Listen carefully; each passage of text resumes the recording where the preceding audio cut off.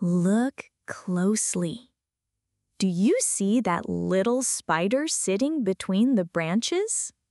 She may look tiny, but she's about to do something amazing. She's going to build a web all by herself. But a web doesn't just appear. First, the spider has to pick the perfect place. Not too windy, not too quiet, somewhere insects like to fly by. This is her hunting ground. Now she's ready to begin. At the end of her body, she has something very special. Spinnerets, tiny parts that make silk. This silk comes out like thread. It's strong and stretchy, even though it looks so thin. The spider lets out one long thread. She lifts it into the air and waits.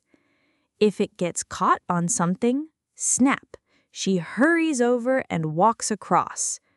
That's the first line. Now she adds more. She makes a triangle of threads, tying them to twigs and leaves. These are the first parts of her web, the frame. Then, like a little builder, she starts adding lines going out from the center. These are called radial threads, and they look like the spokes of a bicycle wheel. Next, she makes a spiral, round and round from the middle. This part isn't sticky yet. It's just to help her move around and measure. Now comes the tricky part. She starts again from the outside, going in, but this time the silk is sticky. She makes a new spiral, carefully stepping only on the dry lines. She doesn't want to get stuck in her own web.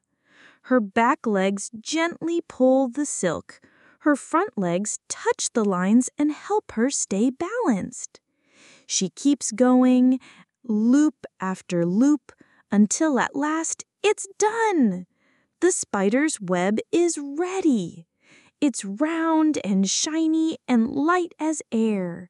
She's used over 20 meters of silk, longer than a school bus, but it weighs almost nothing. Now the spider waits. She sits in the middle, her legs stretched out like a star. She can feel tiny wiggles and shakes in the web. That's how she knows when something flies into it. And then, buzz! A bug has landed in the sticky spiral. The spider runs across the lines, quick as can be. She gives it a little bite. Now the bug won't fly away. That's why she built the web, to catch her dinner. When the web gets too messy or old, she'll eat it. Yes, she recycles her own silk. Then she'll make a new web, even better than before.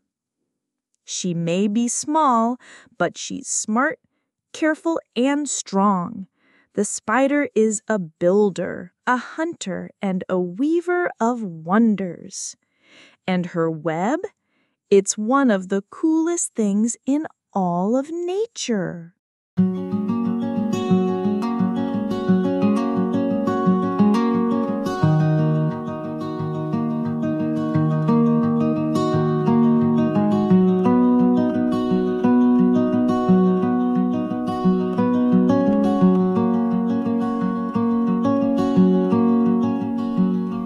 Look closely now, what do you see? A little spider in a branch-top tree, tiny and still, but don't be fooled. She's got a job and she's super cool. She picks her place, not too loud, not too windy, not too crowded. Where bugs fly by, that's where she'll stay, her hunting ground. Hooray, hooray. Spin, spin, little spider, spin. Let the silken magic begin. Strong and stretchy, shiny too. She's building something just for you.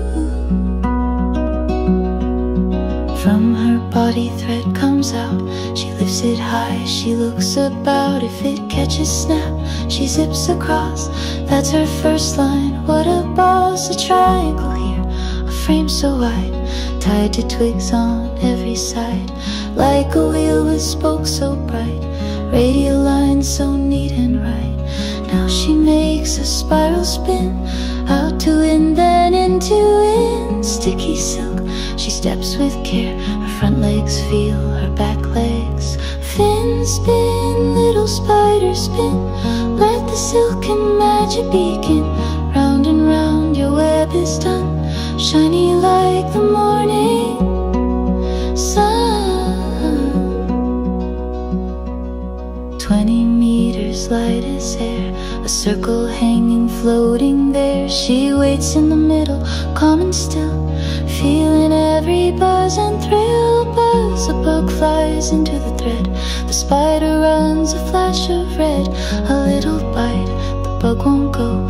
That's her dinner caught just so. When it's messy, she'll eat her web. Start again from A to Z. Smart and strong, she works each day, a weaver of wonders in her own way. So next time that you see her spin, say hello and watch her win.